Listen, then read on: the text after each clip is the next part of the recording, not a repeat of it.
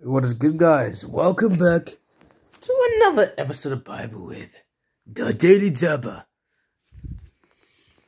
Last time on Bible chapter Z, we looked at chapter 17 of Numbers, the budding of Aaron's staff.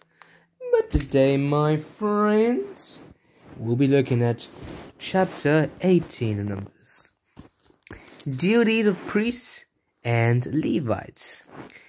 The Lord said to Aaron, "You, your sons, and your family are to bear the responsibility for offenses connected with the sanctuary.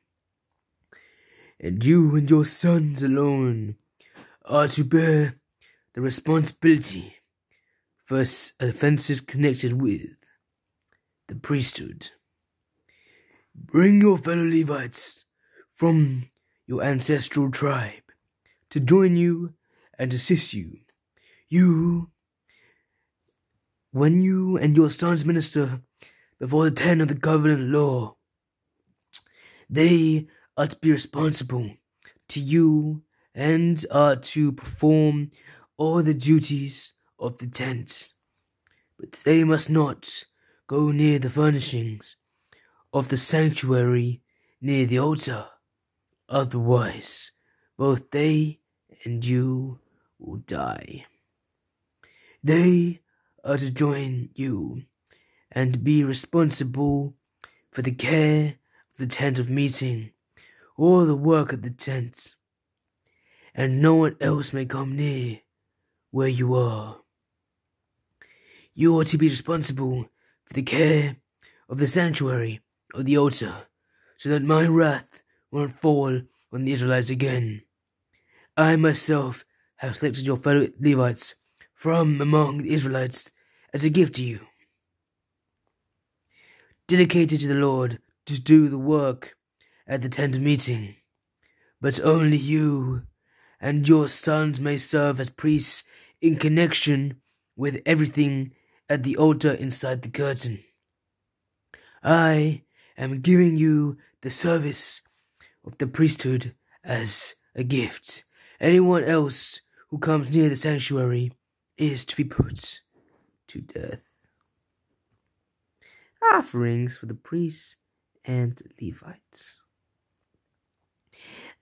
Then the Lord said to Aaron, "I myself have put you in charge of the offerings presented to me.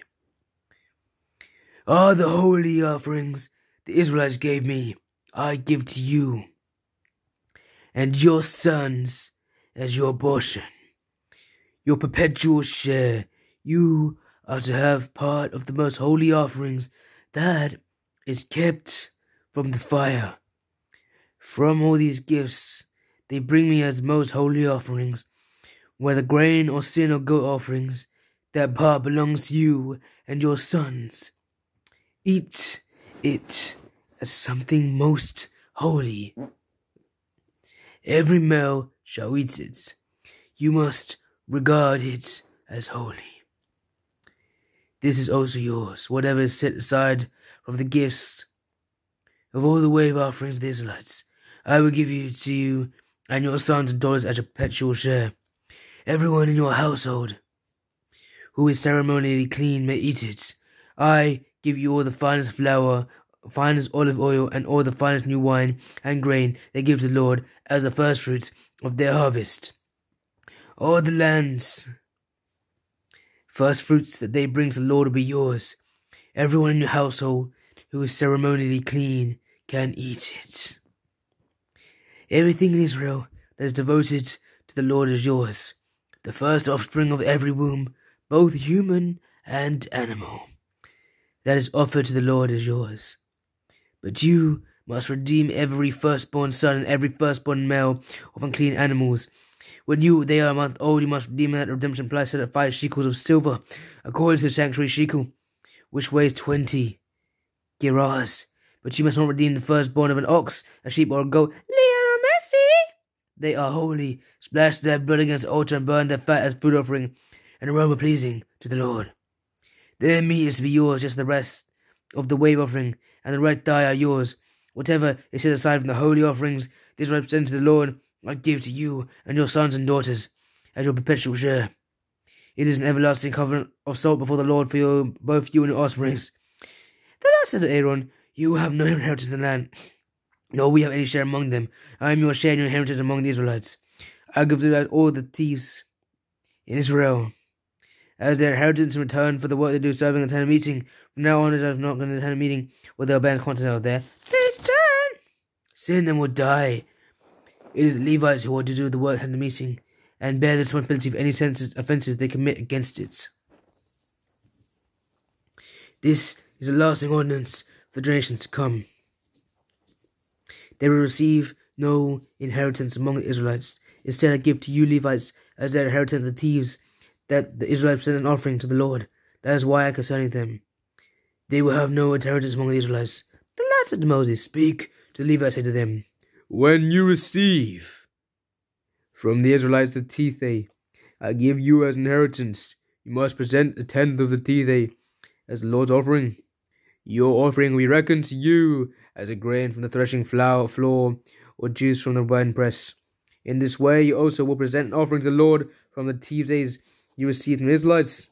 From these tithes you must give to the Lord portion to Aaron's priests. You must present to the Lord portion the best and holiest part of everything you've given to you. Say to the Levites, when you present the best part, it will be reckoned to you as a product of threshing flour or winepress. You and your households may eat the rest of it anywhere, for it is your wages for the work attend a meeting. By presenting the best part of it, you will not be guilty in this manner. Then you will not defile the holy offerings of the Israelites, and you will not die. Thank you all for listening. It's been a pleasure. I am Dr. Double. And this is